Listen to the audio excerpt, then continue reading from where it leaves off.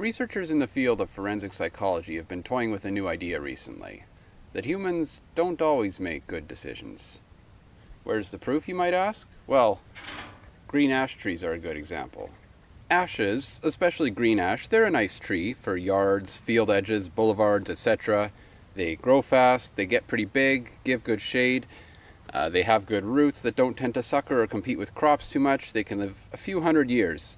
And they're very tolerant of urban conditions, pollution, salt particularly. A bit generic looking perhaps, but maybe that's just me. Until recently, these were one of the most popular trees to plant in both cities and out in the field shelter belts and windrows. That is, since the Dutch elm disease wiped out most of the elms.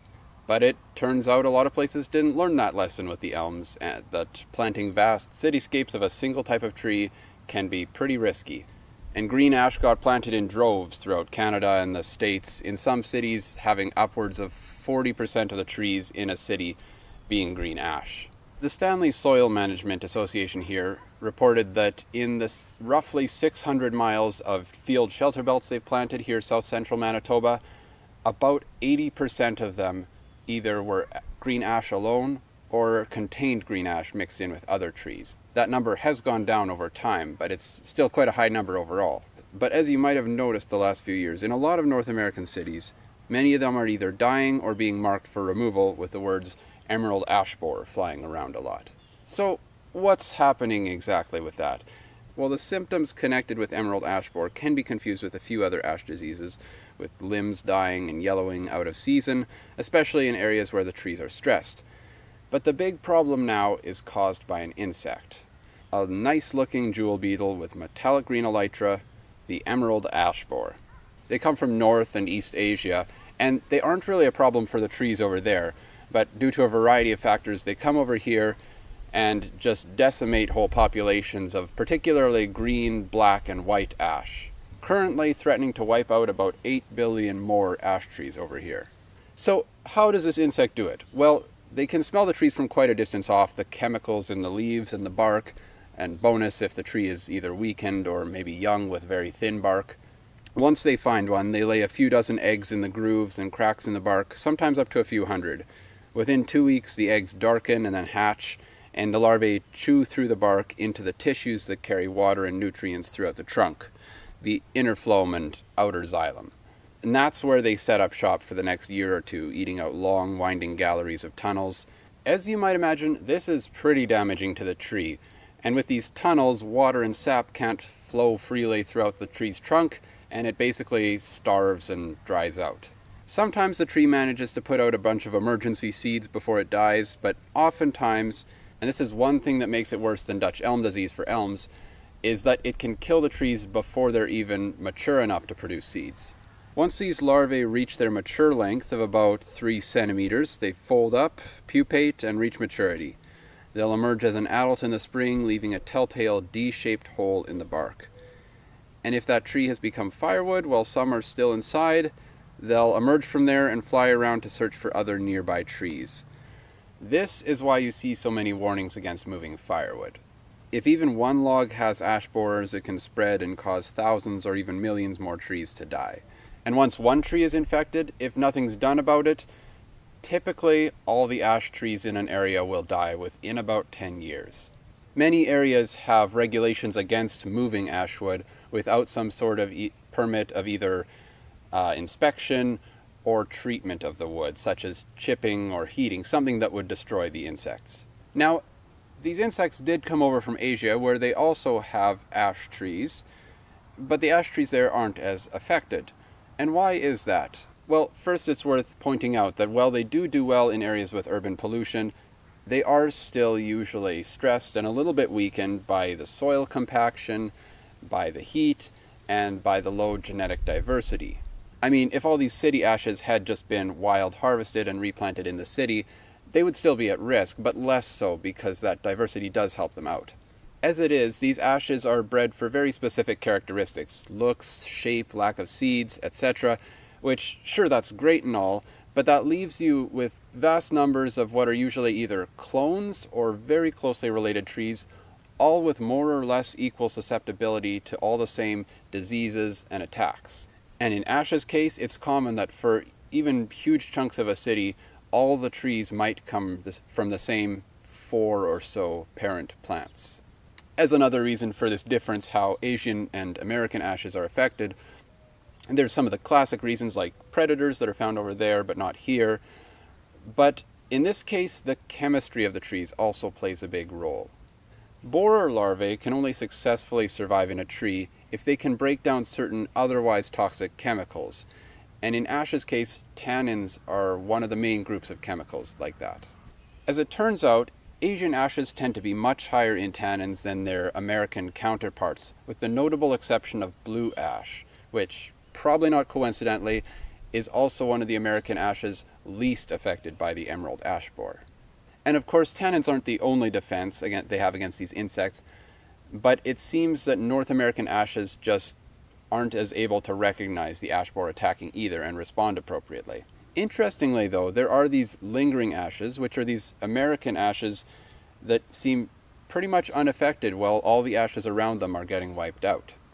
And this is why it's good to maintain genetic diversity, because even when most of the trees are getting wiped out, you can still have these outliers that stick around and help the species survive. Some scientists are investigating these to try maybe breeding them to make emerald ash borer resistant ashes more publicly available here. Let's hope this doesn't just turn into another monoculture, but it is a promising lead. But one of the unfortunate things about this situation is it isn't just people's lawns and field shelter belts that are being affected. In a lot of the forests they grow in, ashes are a keystone species, providing food for a lot of different animals, especially with their seeds. One of the most concerning relationships right now is with frogs. It turns out many North American frogs rely on having ashes around, particularly in the tadpole stage, because these leaves fallen down into a puddle and starting to break down, it turns out those make excellent food for tadpoles. Especially native ashes, because unlike Asian ashes, maples, and some of the other trees they're replacing these with, the green, white, and black ashes are all pretty low in tannins. Put a high tannin tree in there, and the tadpoles, they don't tend to survive as well, and the adults that do survive tend to be smaller. So in an unfortunate turn of events, this aspect that's critical for their survival against emerald ash borer, having more tannins, is exactly opposite to what makes them so good for some of the species they're supporting here. And it remains to be seen whether these lingering ash populations are also good for the tadpoles or similarly unhelpful to their foreign counterparts.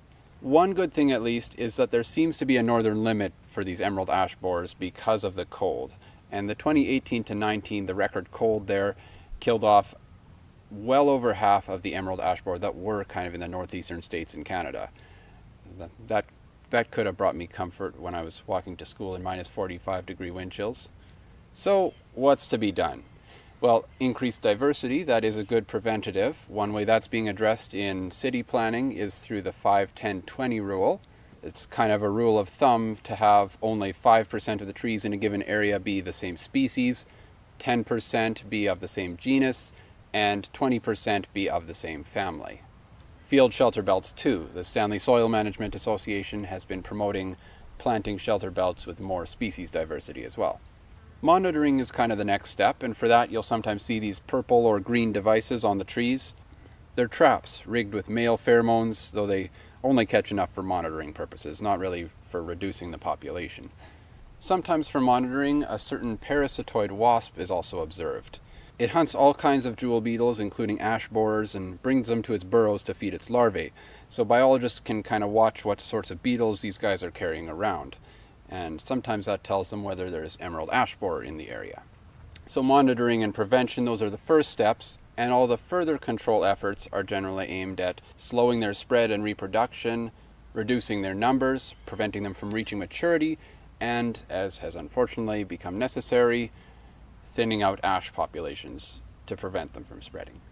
There are some insecticides used, ones that get inside the tree and prevent further infestation.